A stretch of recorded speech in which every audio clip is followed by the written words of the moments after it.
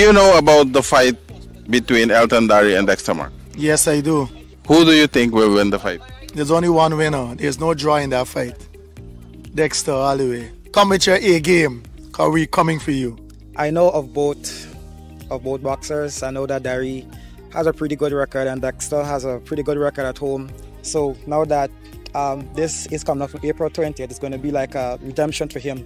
So I know, well, I said before, as I said, I know both boxers, so I know we're going to be in for a great match. For Dexter, just keep moving, trust your technique, trust your boxing.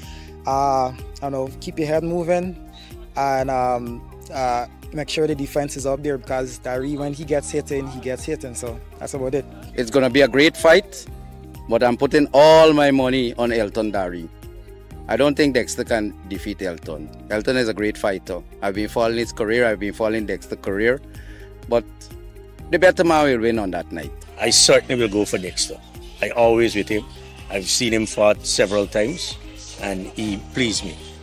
Not saying that the other fight is not that good, but he have his work cut out. The fight will be live on Guyana TV network. That's wonderful. It may be first time we're getting such a network going, and then going worldwide also. I don't want to sound biased. I am pretty sure that Dexter will come out on top. My man is Dexter. My BRE, it can be a very good fight, and for now we can't ready pick a winner. No, he won't knock him out. I'd say he'll go 12 rounds. But he will come with a victory. I know that it's going to be a great fight. I trust that both of the party, Dexter Marques and Elton Dharry, they're working hard on this fight, because it's going to be a great match. Not because of the fact that Dexter works directly with me and he works with the Guyana Police Force.